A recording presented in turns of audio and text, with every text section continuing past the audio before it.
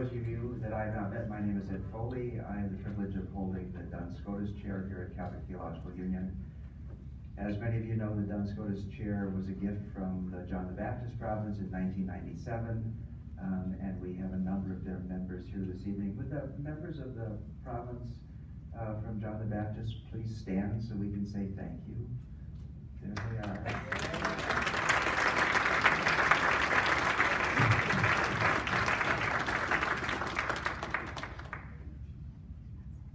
This evening, as part of a larger symposium, the symposium began to gather this afternoon about 4 o'clock.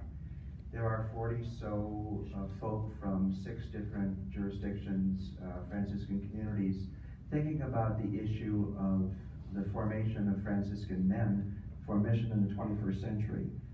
As part of that symposium, there are 2 public events. One of them is this evening with Father Michael Perry.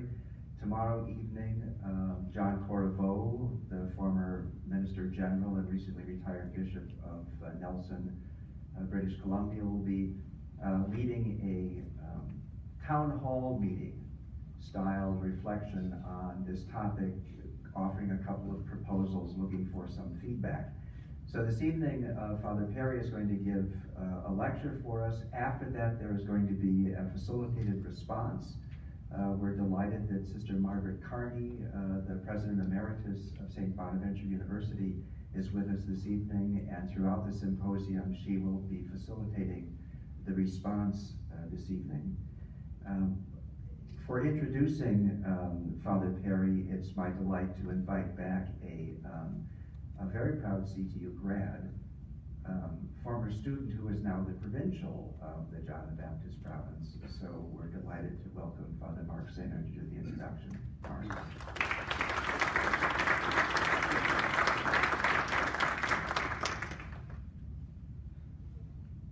It's a privilege tonight to be able to introduce someone who's known throughout the Franciscan world as the Minister General for the Order of Friars Minor.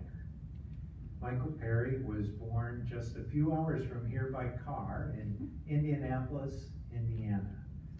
He first professed his vows to this order in 1978, solemn vows in 1981, and ordained in 1984.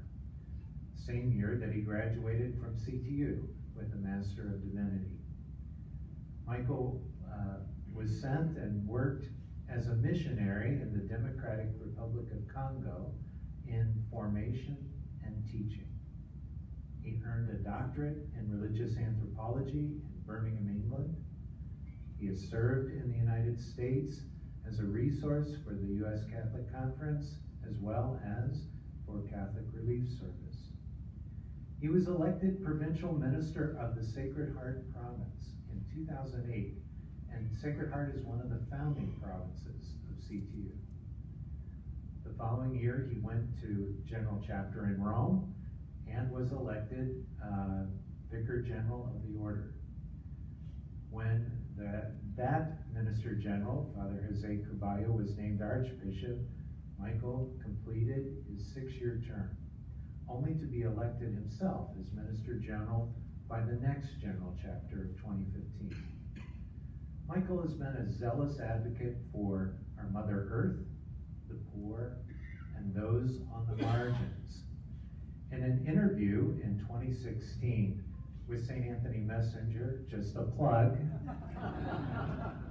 he said, "When you have nothing," shameless plug, yes, "when you have nothing, when you have no guarantee of tomorrow or the next day for your food, for your lodging, for your health, you're forced to recognize the role and dependence you have on God. For wealthier people to serve our brothers and sisters who are poor, to step even briefly into their shoes," Michael said, "is transformative. This is something which I hope for," he said, and something he thinks Franciscans can facilitate. We have a special privilege to invite others to come into these places of grace. When we do that, we and others will never be the same. Please help me to welcome Father Michael Perry, Minister General of the Friars Minor.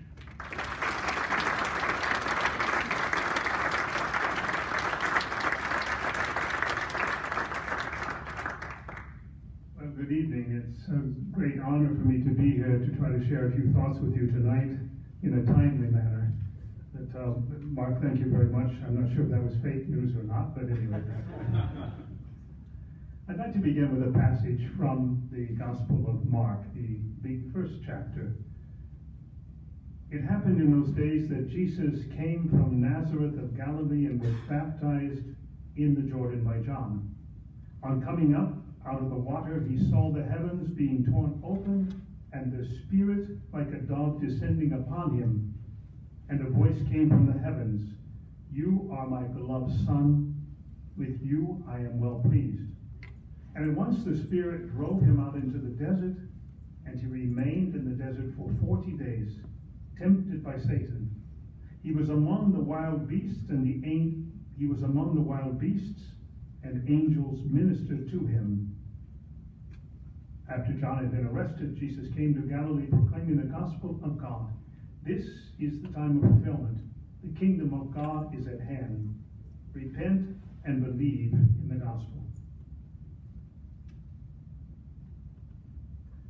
It's a great joy, but also a great challenge to be here before you tonight, both as Minister General, as servant of the Order of Friars Minor, and as a brother among you in the Franciscan movement. I think there are two central things that we have to confront during these days. The first is a central question. What does it mean for us who are religious, and by particular extension, or by application, Franciscans, who share charismatic origin, under Franciscan institutes, under religious, who have embraced and consecrated life in the public profession of the evangelical vows? What does it mean to be engaged in a lifelong process of conversion?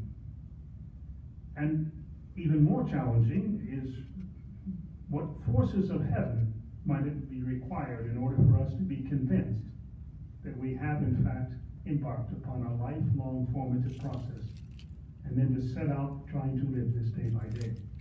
The answer to the first, some might argue, can be found in all of our wonderful documents, in all of our religious communities, and in Vita Consecrata and other documents. So that question's already resolved. Just go to the documents, and I've finished most of my talk. The answer to the second, perhaps, will require just a bit more time to resolve. What forces of heaven might be required to convince us that this is a lifelong journey? I want to reflect for a moment just a couple elements of the Gospel of Mark. First, the Gospel of Mark, a narrative, a gospel narrative, a theological narrative, deals with the initial moments in the life of Jesus, where he moves from a private life in and around Nazareth to a public life that would eventually lead him to Jerusalem, the center of religious and political power, and to his death. I believe that Mark's text offers some clues about the nature of our religious profession and presents us with elements necessary for the lifelong journey upon which those of us who are religious have embarked. We hear immediately Jesus goes out from Nazareth to the River Jordan, where his cousin is conducting some form of ritual purification and an initiation into a new form of life, one involving personal conversion and entry into some new type of community. Jesus goes out in search of something when he goes to John. Is it the Spirit that's pushing him? Is it disorder, confusion in his own life about what his future should be, what his mission is? Where does the vocational journey begin in the life of Jesus? And where does it begin in each of our lives? I'd like to suggest that Mark's theological and spiritual understanding of conversion is one that it always has a social or public dimension, not simply a private or individual matter. Through baptism into the way of Jesus, the disciple receives a new identity, and that identity that must be deepened, that must be developed over a lifetime of decision-making, of choosing to place God at the center of all. Discipleship in the community of Mark is about embracing the gift of calling.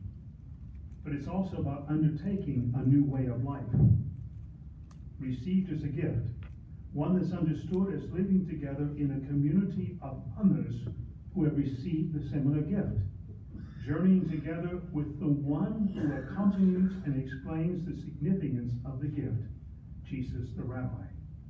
This journeying with Jesus is experienced as an unfolding of a mystery over one's entire life. I believe this is the case. Mark's understanding of Jesus' own life, his own coming to understand his life, the meaning of his life, the meaning of his death, and he applies this to all understandings of discipleship.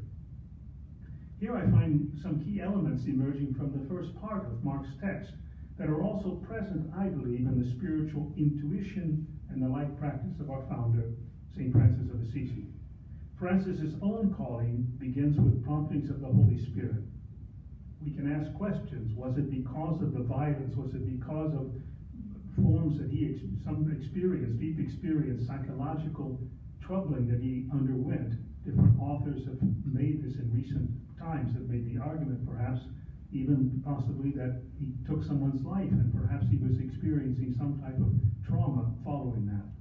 Whatever pushed Francis to begin the journey, however it started, for Francis, God is experienced as the first author of his formation, the guide for his understanding of what it meant to be in God, for God, and moving with God. And Francis applied this equally to all the brothers. We know that things began to heat up right away for Francis. Some of the brothers felt pressure. They wanted to have something to help them explain the meaning and the validity of their new way of life. And we know that some sort of short document was prepared and presented to the Pope for some sort of approval. That document no longer exists.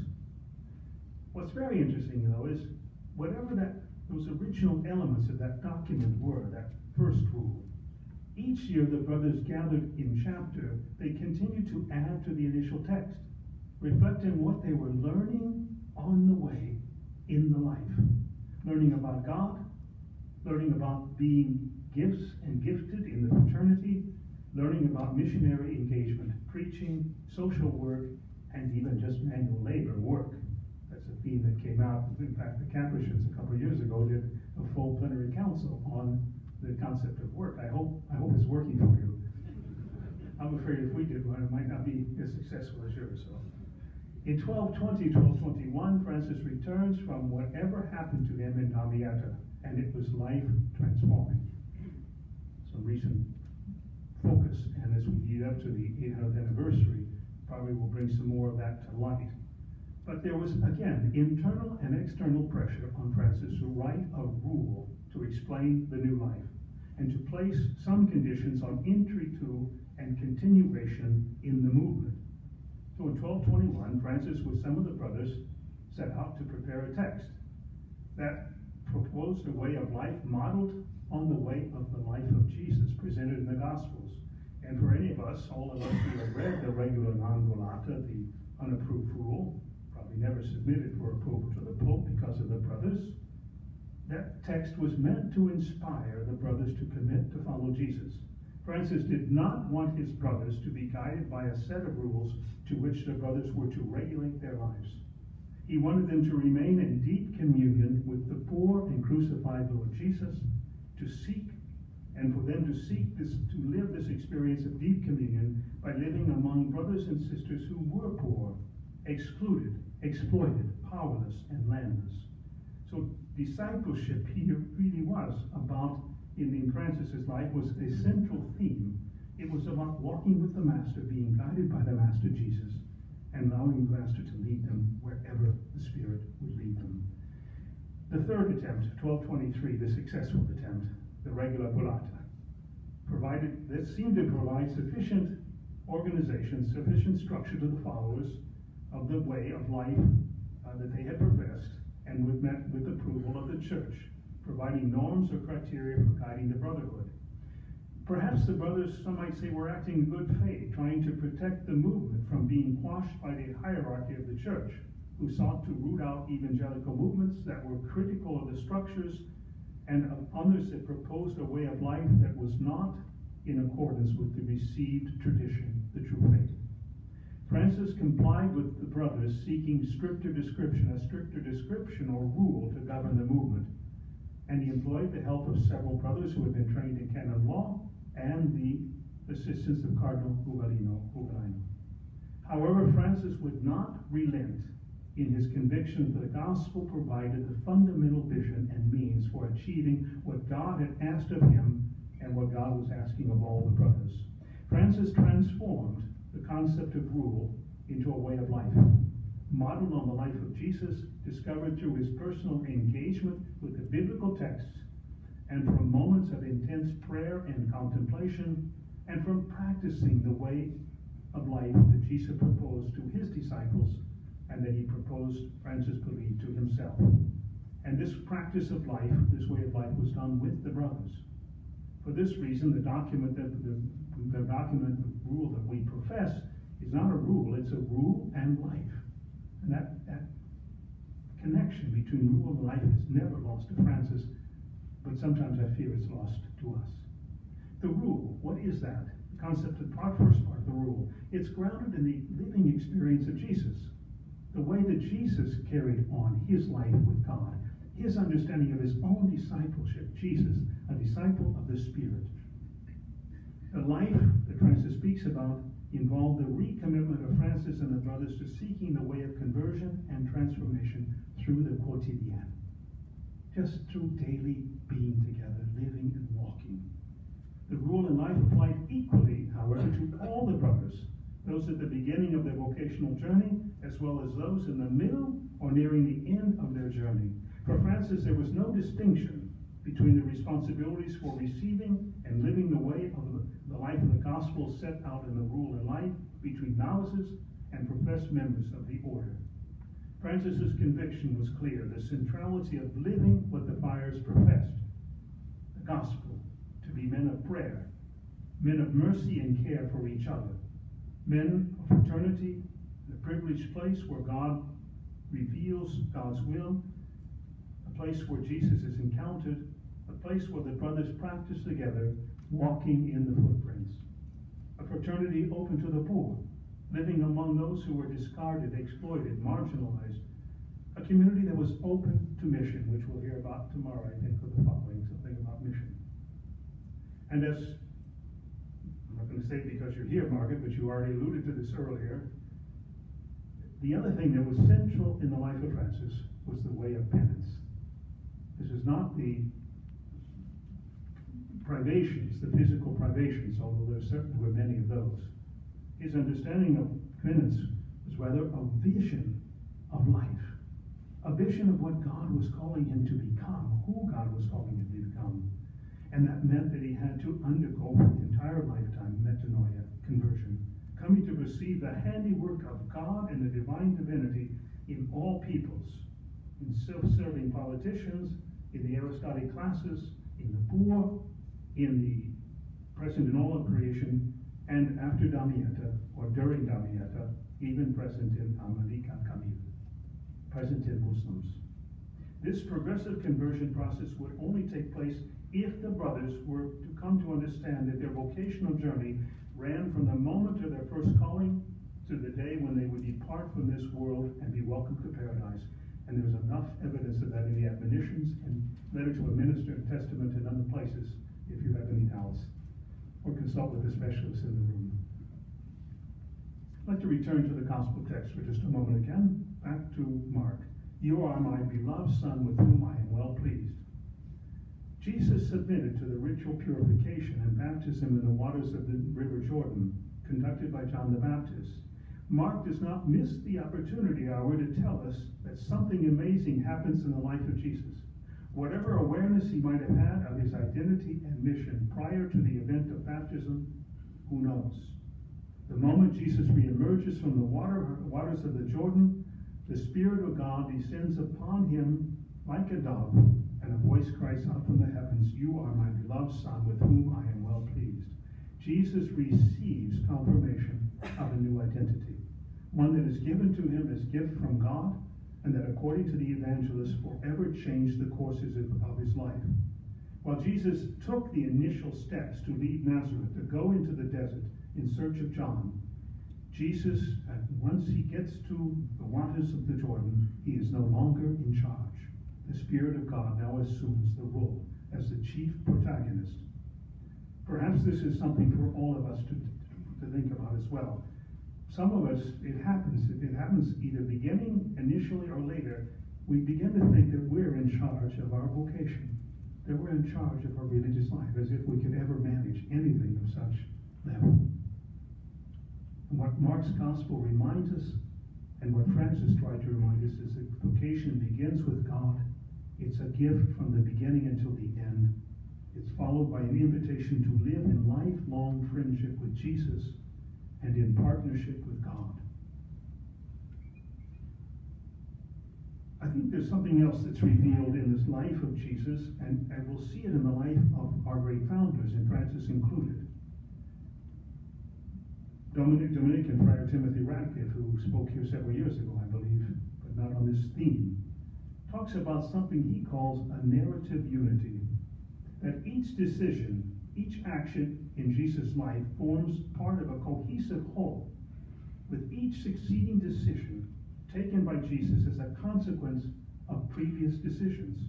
Radcliffe writes, to have an identity is for the choices that one makes throughout one's life to have a direction, a narrative unity. What I do today makes sense in light of what I did before. My life has a pattern, like a good story. Jesus' life has a pattern. It makes sense from beginning to end. This is precisely what the evangelists perceive in the life of Jesus and what they try to communicate to us. Mark also himself is not a non-guilty bystander. Mark himself follows the same call that Jesus receives, to become a disciple of the Father, following Jesus' way. Jesus' life becomes the model par excellence for a lifelong commitment to conversion of mind, heart, and deeds required of all Christians in the theology of Mark. Come after me, follow me, for there were many who followed him. This following of Jesus, however, will lead to crises, many crises, and to the cross, but also to resurrection. Jesus is driven into the desert by the Spirit. This, I find, frankly, a disturbing text. It's disturbing because it's fundamental and fundamentally perplexing. It says something directly about what it means to be a disciple of Jesus in the community of Christ. Jesus remains for 40 days, undergoes threats to his person involving conflict, struggle, purification, and coming probably to some eventual peace. I know there have been some wonderful books recently, in the last 20 years, 10 years, written about the beauty of the desert. Well, don't fool yourself. The desert's a horrible place. It's a difficult place. And if you haven't been there physically, perhaps you've gone through some struggle in your own life, as I have in mine. And the desert is a very lonely, difficult place. Just ask Moses, in case you don't believe me. But 40 days, or 40 years, this is a metaphor for talking about a lifelong commitment to follow in the way of the covenant. The Father's first expectation of Jesus is that he embraces his new identity and the consequences that flow from this. You are my beloved Son, I'm pleased with you. God at the center of all. Anybody ever been to Gethsemane? Has anyone ever gone to Gethsemane? You go to the guest house. What are the two words that you read there? The first two words you see, and the last two words you're reading? God alone. God alone. This was true also in the life of Moses and of the Israelites, at least the biblical text and the theology would like to suggest that. Something else which is very important, I think, in this gospel text of Mark. Jesus is accompanied. He's not alone. Wild animals and the angels serve him. Now, there's some debate. If you're a scripture scholar here tonight, you can tear my argument apart later.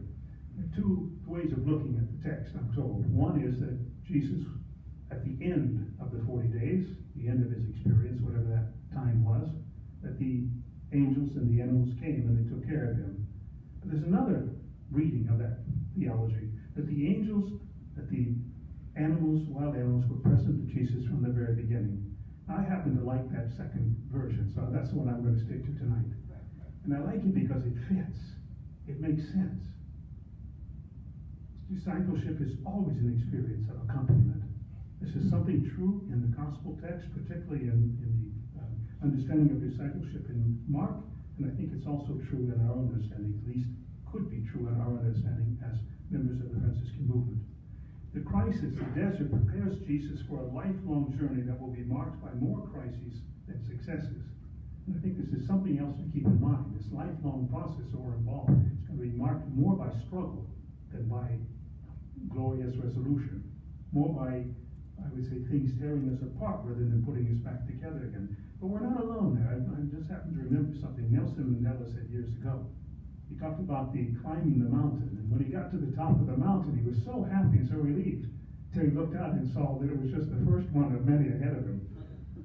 And so it was just a matter of preparing for the next one, to steal the glorious vistas that surrounded him. But he says, but I can only rest for a moment, because with freedom comes responsibility. Mark's understanding of the life of Jesus as a disciple of the Spirit will be marked by these mountains, crises, and suffering, the result of choosing for God each and every day. And here, I'm not going to say it now, but there's something could be developed about the idea of redemptive suffering. What is the role of redemptive suffering in the ongoing process of formation for our lives? Does suffering have meaning? And I actually believe that it does. It only has a meaning if we have some idea of a narrative unity, a vision that we are part. We've been called by someone for something. And that narrative unity is offered to us, but it's also constructed by us with God. Perhaps this should be something we should think about for the future plans for fraternal life and mission, all these, whatever plans were for formation at whatever stage. In my service as Minister General, I've been struck very often by the difficulties that arise in the lives of the brothers of the order when confronted with adversity. Perhaps it's a sign of the times, but the capacity for brothers to recognize new opportunities for growth through this experience of suffering, self-doubt, disappointment with self and others, falling in and out of love, losing zeal for the evangelical life and for missionary evangelization, the inability to relate in an adult, healthy manner with those who are in service of authority, and for those in service of authority to act like adults as well, the inability to share one's life with the brothers in the same community. These all seem to be, at times, seriously compromised in our lives. Two stories. One story of a brother who fell in love and came to meet me. He called and had urgently to meet with me, and he flew from another country. He told me that he would be leaving the order as soon as possible, within weeks. I said, well, I'm glad. I mean, I'm going to pray for you. Can you explain a little bit more? Have you talked to your provincial? No. Well, did you talk to the brothers in your fraternity? No. Okay, then who did you talk with? Well, I talked with the woman I'm in love with. I talked with my mother and father and hers. I talked with my cousins, and I also spoke with someone else, but I didn't speak with the friars. The friars, I learned later, were surprised that he was leaving, until they opened their eyes and realized that he had left already several years before. He was just still living in the house. On another occasion, a brother informed me that after conducting serious discernment regarding his vocation and his future, the serious discernment, he told me, consisted of spending several hours in prayer, talking with his sister, with a close friend, and even with a priest he'd never met before. He had decided he could no longer tolerate the local guardian, and that he would be moving to another fraternity. What's the point of these narratives, these little stories? I think there are two things. They tell us something about what crisis is and about what crisis is not in the long narrative of our lives. Crises are not something experienced only by the individual religious who undergoes them. They are collective.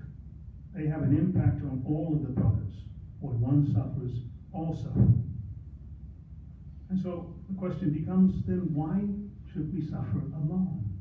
Why do we block people out on this process of trying to understand what the Spirit might be doing. And that brings us to the second question: what are crises? What's the nature of crisis? And I believe, and from reading the scriptures, it's an invitation from God to review our lives, personal and collective, to see in what areas we need further conversion and growth. Further conversion and growth.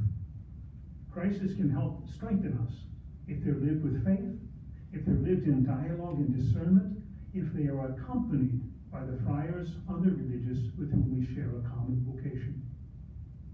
David Brooks, I don't know if anyone has ever heard of him, he's a political commentator, popular speaker, author of a book entitled The Road to Character, and it's a story of different key people that he believes offer something about what is character and how to build that.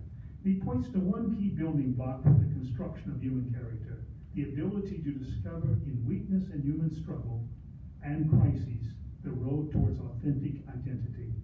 An interview he did about a year after he wrote the book, he says, through history, people have gone back into their own pasts, sometimes to a precious time in their life, to their childhood, and often the mind gravitates to the past, in the past, to a moment of shame, something committed, some act of selfishness, a lack of courage. You go into yourself, you find the sin which you've committed over and over again through your life, your signature sin out of which all others emerge, and you fight that sin, you wrestle with that sin, and out of the wrestling, that suffering, then a depth of character is constructed. And we're often not taught, he says, to recognize the sin in ourselves, and we're not taught in this culture how to wrestle with it, how to confront it, and how to combat it.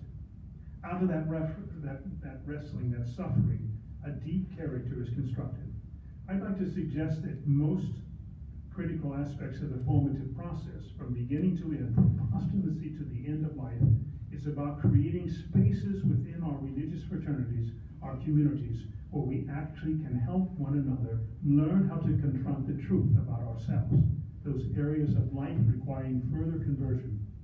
Our beautiful formation documents, unfortunately I didn't get a chance to see the draft. The Capuchins, there's a draft that's in progress. I tried to get a copy of it, but they were holding it under lock and key, so I couldn't see. But most of our documents speak about the centrality of interpersonal relationship as a tool for conversion, for calling us experts in community. But our efforts seem to be frustrated by a serious lack of sustained attention to and formation for interpersonal fraternal living and for dealing with crises. Perhaps these are undermined by the forces of individualism, and perhaps the strong pull that each one has to take care of himself, each one has to manage his own life. And we know what that means, even in terms of whether or not we would commit to a lifelong process of change. The second element, which comes over and over again repeatedly, is the impact, at least for the men communities of Franciscans and others, is clericalism. The attraction of privilege, the concentration of authority and power in the hands of a religious priest, that becomes exclusive and excluding. In far too many cases in our religious lives, our fraternity, collaboration, and communion are pushed to the margins, leaving the glorified individual at the center. In this same scenario, even God becomes an unwelcome stranger. Conventual Capuchin OFM generals, at the Feast of St. Francis, we had a chance to meet for several days. We talked about the impact of individualism and clericalism on all programs, all levels of formation, as we call this, the initial and ongoing. The impact it has on discernment, the discernment process among men coming to join our way of life, and I think certainly this applies to other religious congregations. Too many men join with the idea of becoming clerics, priests, using Franciscan religious life as an instrument for attaining the ultimate goal, priesthood. I once mused publicly, on several occasions I've mused publicly, maybe it's time that the Minister General of the OFM ask the Pope to suspend all ordinations in the order for 5 years, to give us time to decide what it is that we want to do when we grow up. If we really want to choose this life, and what that could mean. Obviously, that answer would be no. We know that. The Vatican would never give the Minister General. And even if I tried, some of the brothers would kill me. But that still might not be the answer. What will it take to break the shell for us to open our lives up to recognize this as part of our entire lives?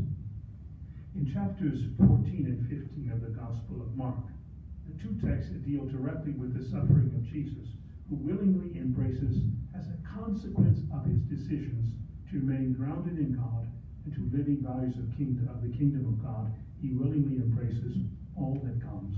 Chapter 14, Jesus has to face the prospect of violent death. Father, all things are possible. Take this cup away from me.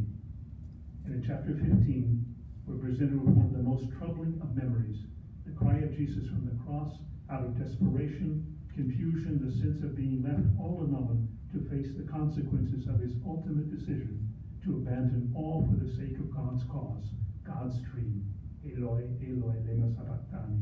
My God, why have you forsaken me? There's nothing glorious about these texts. The cry of Jesus, however, makes sense when it's viewed within the context of all the choices that he's made along each step of his life. The way he's lived and shared his life with disciples, with the friends and other followers, this gospel narrative, this narrative unity emerges. And I would like to suggest the same is true in our founders, in St. Francis and other founders of religious orders, congregations. They believed that God was the author of the book of life of Jesus, but also their own book of life, and that they were being invited into a lifelong journey to become co-authors with God in shaping the future. I'd like to go back to one more story, and then I don't know how we're doing on time. Are we okay on time? We're so fine, okay. I was traveling several months ago in Eastern Europe, and I met one of our older friars, 92, 93, somewhere in that age. He talked to me about, first one of the brothers introduced me to him, and then he talked to me a little bit about his life. He at first didn't want to tell me, but then he began slowly to talk about the experience of suffering that he and the other friars had undergone the beginning years when communism was in strongest moment, its heyday. He talked about deprivation, food, light, heat. Talked about being harassed by police forces, subject to physical beatings and spending extended periods of time in prison. One would say it's amazing that he survived, but frankly, after listening to him, more amazing was the peace that he radiated from his heart. You could feel the peace coming from his heart. He told me that the more difficult crisis he had to face was one of forgiveness and love. That was harder than the physical suffering that he endured. Early on in the experience, he remembers praying for the death of his persecutors, praying for their death out of anger. And at some later stage, he remembers being faced with a situation with one of the very people who had done harm to him in his life and who was experiencing health challenges. He encountered that person in a hospital. He didn't want to do anything to help the person because all he could remember was the pain that the person had provoked in his life. And still he could not reconcile his refusal to help in light of him being a disciple of Jesus and a follower of St. Francis. In the end, he told me all he could do was reach out and touch and help the human being before him.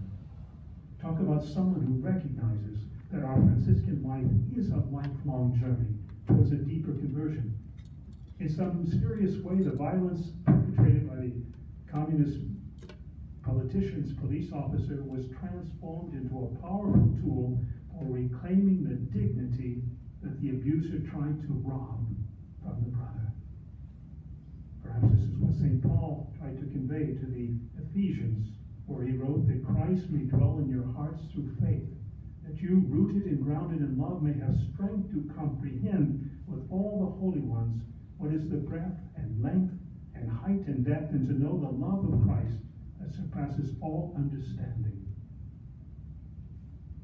One of the most basic human needs is to feel welcomed, recognized, part of something greater than oneself, loved and nurtured in an environment that enables or facilitates growth in all dimensions of life. This also applied to Jesus, who is fully God and fully human. In the midst of the desert, as I said earlier, that normally should be devoid of life and companionship, Mark introduces these two sets of characters, the wild animals and the angelic spirits. So perhaps Mark is trying to tell us that this companionship, this time of Jesus in his novitiate, was a time where he was able to experience not being alone, being accompanied. For Mark, as I said earlier, all discipleship is accompaniment. Whatever stages one might wish to speak of in the early community of Mark, the inquiry, catechumenate, illumination, or mystagogic, the pedagogy or formative experience provided to those who came to Christ was deeply personal and personalized. Its goal was to provide accompaniment to the individual as he or she drew closer to Christ and closer to the community of missionary disciples. It was meant to be life-changing. It was also meant to create within the individual a spiritual docility in which their heart might become more open to Christ speaking in and through his word, in and through personal and shared life events, in and through participation in the sacramental and missionary life of the church. Aidan Kavanaugh, writing years ago in a book entitled The Shape of Baptism and the Rites of Christian Initiation, states that the process of the rites of Christian initiation, and whatever form they existed in the early Christian communities, spoken of in the Gospels and the undertext from the New Testament and from the early church practice, serve as a structure of Christian nurture. I'd like to make a connection now for a moment with this notion of Christian nurture from the RCIA and what it might look like in the context of Franciscan life. One essential element for all nurturing of Franciscan life is accompaniment. It's in all of our documents, our recent documents of many of our different congregations' orders. Several years ago, 2014 initially, after a series of years of meeting together, a group of brothers living in different types of intentional communities, mostly in Europe, but not exclusively, living in what were called new forms for Franciscan life, developed a series of reflections on their experience and how they experienced living more intensely the profession they made. That document is called Ite Nunciatis, a short booklet describing these experiences and proposing a series of fundamental qualities necessary for the nurture of living a more authentic, passionate, and joy-filled Franciscan life. They indicate 7 elements. First, the primacy of life of prayer and listening attentively to the Word of God individually and in fraternity. I can't tell you how many times I've met with brothers around the world who told me they prayed more and shared more of faith before they came to the order than since. The second, care and attention to the nurturing of deep fraternal bonds. Third, a simple, sober lifestyle witnessing to minority, total dependence on God and interdependence on the brothers of the fraternity. The desire to enter into the experience and even spiritual proximity, living among those who are poor and excluded. The 5th element that the brothers of these intense communities, these intentional communities indicate, the 4th element, is opening fraternity to welcome all in need, sharing the life of the fraternity with others. The 5th element, participating in the evangelizing mission of the church, inter gentes, through intimacy, itineracy, simplicity of life, and with a special attention to discovering new frontiers for evangelization, such as interreligious dialogue, intercultural encounter. The 6th element, communion with the local church and collaboration with the laity. And the 7th element, welcome, openness to working closely with members of other branches of the Franciscan family. These 7 elements that they articulated did not arise out of reading textbooks. They didn't go to our documents of formation. They came out of reflection of life experience, which suggests that there's already a tool, a method for us in terms of thinking about formation, ongoing formation. It's this creating a context for dialogue, for authentic, sincere, sustained dialogue. One element I'm a little critical of, not critical, I've had many discussions with them. I think the one thing that they did not articulate clearly enough, and I believe it needs to be mentioned, and I've added as an eighth element, is a heightened awareness and commitment to issues related to justice, peace, and integrity of creation, with special formation in Catholic social teaching. I think Pope Francis makes this eminently clear in Evangelii Gaudium, the fourth part of that. He makes the link between love of God and love of neighbor as one single response of faith.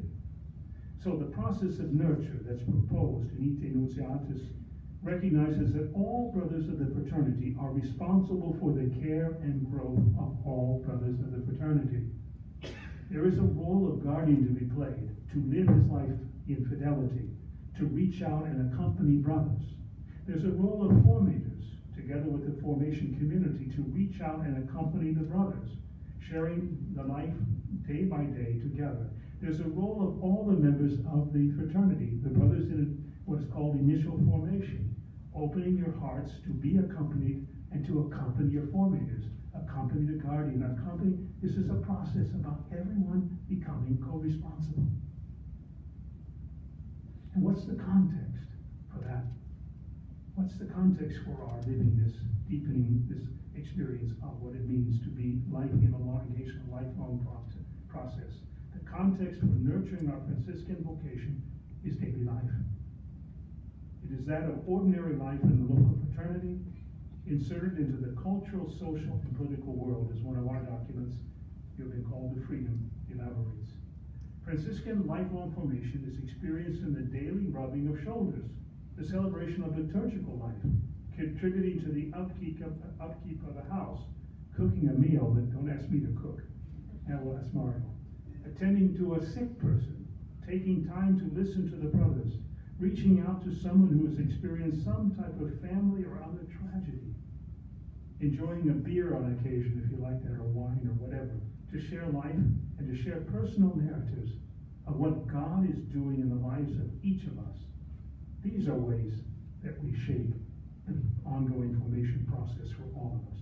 So the priority is normal life over the exceptional moments, which are meant to help us return to normal Franciscan daily living out of the gospel. That's the norm for us. The attraction to our way of life, promoting vocations, will come more from that than from anything we can put on the web. We can put all the beautiful stories we want on the web. But when the brothers come and see us, and you've probably heard these stories, each of the provinces of each of the entire family have to cherry pick which houses, which communities they're going to try to introduce potential candidates to, because, oh, we can't send them there because, oh, we can't send them there because, you know what I'm talking about. Why is that even possible, that we can't send these candidates to every community? One other thing that's important, I think, to keep in mind, I call it the mind the gap syndrome. If you've ever been to London, you know what I'm talking about. When you get off the subway, you have to, it's written there, mind the gap between the two. I call it, it's the discovering this gap between two moments. It's between the want to haves and the haves. It's between those who have achieved already, they've arrived, and those who are still told they're on the journey. I was once talking to a brother, an older brother, very, very, very clear, very, very pragmatic. He says, oh, talk about formation, initial formation, that's fantasy island. Wait till they get to the real life. Well, perhaps a religious of a certain temperament, the real life is a place where little is expected, even less is shared. A place where religious live and die in isolation, loneliness, apathy, and even bitterness. In 2012, in order to try to understand what was taking place in some way within the order of Friars Minor, a questionnaire was sent out to 1,500 friars. 1,419 responded, 93% rate. Fantastic. More than 40% of the friars who responded said that their lives had become dry, that they had run out of gas, and that their connection with God was weakening. And a similar percentage of the friars said that they were progressively overrun with activities and activism, producing within them a sense of sorrow, of being out of place in Franciscan religious life. As a consequence, a similar number of respondents said they were concerned by the fact that they felt little emotional attachment to the brothers in their local fraternity, in their province, and the order. Some said they were living on the fumes of the desire and experience of intense prayer that they had experienced before joining the order. The same story of running out of gas and feeling disconnected from the fraternity and from the values of Franciscan life is found also present in the canonical visitations that takes place in all of our different orders. And it touches all walks of life of the friars. Stories about being tired, angry, sad, lonely, lone ranger friars who feel that their experience of living in a friary or local community is more like living in Hotel St. Francis, where they have the keys to the door, the meals are provided, they don't pay at the end of the month, they get something, they get paid for living there, but beyond that, there's no sense of being connected. And then there's another thing that emerged, also a concern that the friars expressed, an over-focus on being in self-maintenance mode, making sure that their world is structured in a way that they are seldom challenged to grow, surrounding themselves with walls and barriers composed of brick and mortar, and increasingly of fiber optics and likes. Individualism and an obsession with self-maintenance can lead to distancing from God and from the fraternity, and certainly leads us away from the understanding that our life is a journey of conversion. I'd like to, a song came to mind, I'm not going to sing it, I'd like to sing it, but I won't. You've probably heard about the Les Miserables, Victor Hugo, who was translated into a stage production. The words, I dreamed a dream in times gone by when hope was high and life was worth living. I dreamed that love would never die. I dreamed that God would be forgiving. Then I was young and unafraid, and dreams were made and used and wasted. There was no ransom to be paid, no song unsung, no wine untasted. But the tigers come at night, with their voices soft as thunder, and they tear your hope apart, your dream. I'd like to conclude with there's something I was going to say something about movement, because the last piece of the gospel, Jesus does not stay where he is. Jesus, once he receives his new identity, once he embraces the new way of life of discipleship in the Spirit, Jesus then undertakes movement. So there's movement. The movement itself is conversion. Engaging in evangelizing mission is engaging in lifelong conversion. But I'll leave someone tomorrow or the next day to say more about that. I'd like to close with four shortcomings of what I've tried to share with you tonight. First, my primary source for my reflections comes from my encounters with brothers in the Friars Minor, OFM, and from the documents that we have generated. It also comes from sharing with some of your minister generals and with minister generals of other religious congregations. Another shortcoming, perhaps, I've chosen an approach through the narration of Jesus' life of the Gospel of St. Mark, rather than making a direct appeal to citing the documents of our respective order and congregations. I did this because this is where I believe Francis of Assisi began. This is where his rule in life continued. With Jesus, and who's present in the Gospel, this is what defines and how to define ongoing formation.